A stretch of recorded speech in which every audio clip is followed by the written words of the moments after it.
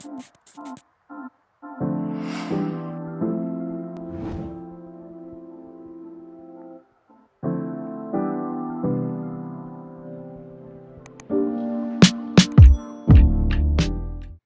you guys, welcome back to the channel. My name is Shantae for those who are new, and today's video is going to be a little bit different. Instead of me installing a wig on myself, I'm going to be installing a wig on my friend Cayenne.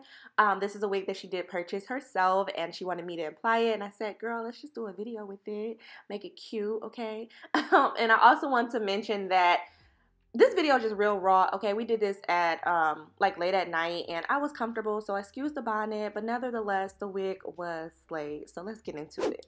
Alright, y'all, so let's get into prepping the base. So I'm starting off with the Fantasia Heat Protectant Spray. My friend Cayenne has a very beautiful, thick hair, but it is coarse, so while she was coming to my house, her ends did start to revert. So I did have to go through with a blow dryer just to smooth out those ends, so I wouldn't break them off while I was braiding.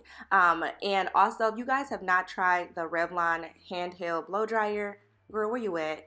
That cuts down the drying time in half. But the wig that we're going to be applying is a T-part wig, so I am going to take a little bit of her edges out just so when we do put the wig on, it looks realistic. We're trying to get frontal vibes, okay? So I'm going to go ahead and braid her down, and yeah, I'll be back. I need you in the morning, but I need you now.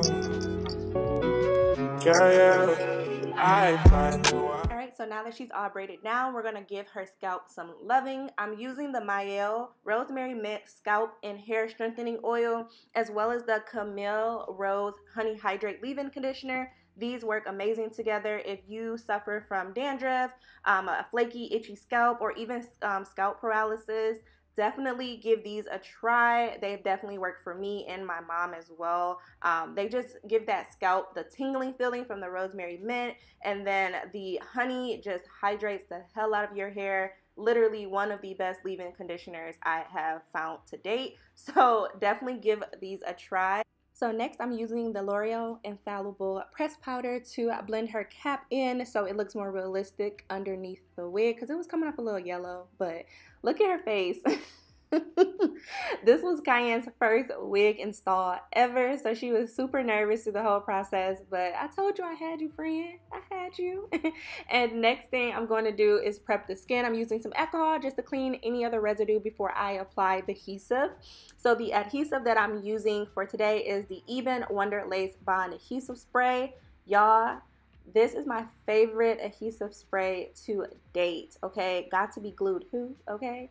This works so well, and also I use the red can because it is for active, so if you are planning on doing bus, club, another club, no sleep, definitely get the red one. I haven't tried the yellow one yet, but the red one works for me, okay?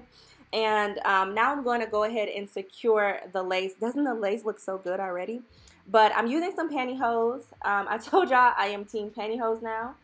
It just hurts way less than an elastic band. My ears and my head does not have to feel that tension. So I'm going to go ahead and just prep the hair now. I'm going to go ahead and flat iron it for the crimps and waves. And yeah, I'll let you guys watch and I'll be right back. I know I gave you all you needed. I know all you lied.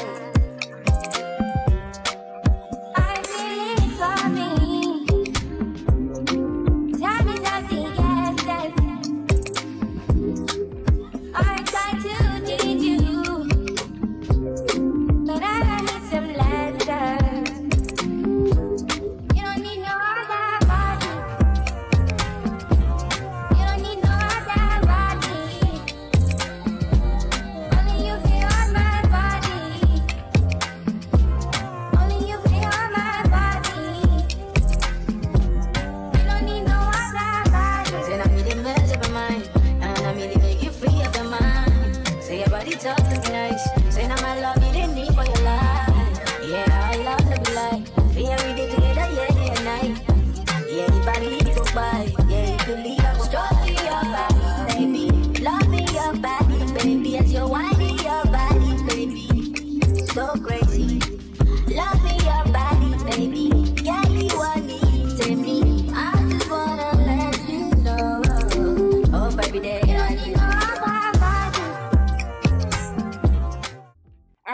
I'm back and I'm using the Morphe times James Charles palette. And honestly, the only reason why I'm using this palette is because it does have one of the most truest blacks that I have out of all my other palettes. So we're going to go ahead and use that to define the part a little bit more. And then we're going to smooth everything out with my pressing comb. This is the Kendra Boutique's pressing comb. I highly recommend it. Works really well. And we're going to smooth everything out just so there's no lumps or bumps or crimps in this wig, okay? And then we're going to get right into my crimp slash waves. And the reason why I say that is because the tool that I'm using is not meant for crimps, like it's not marketed towards crimps, but it does the job. This is the Bed Head Swerve and Curve. I picked this up from Walmart. It works really well. Cayenne did want crimps. I don't actually have like a hot tool for crimps, so I like to use this one. It works really well. And then for the hairspray, I'm also using the EBIN adhesive spray again. This works really well as a hairspray in case you were wondering. It holds the curls and waves really, really nicely, but it doesn't make the hair hard and crunchy, so that's always a plus. You don't need no other body. Only you feel on my body. Only you feel on my body.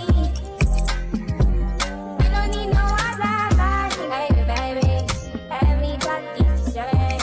No one loves you like that. No one wants you the same way.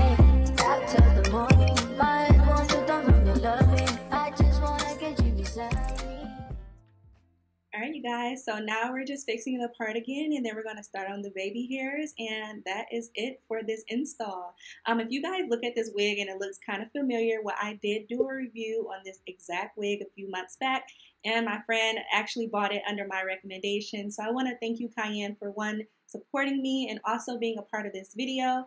I want to thank you guys for watching this video. I hope you guys enjoyed. Like I said, everything will be linked down below, so don't forget to like this video, comment down below what you'll like to see from me next, and of course do not forget to subscribe to the channel, and I'll see you guys in my next video. Bye guys.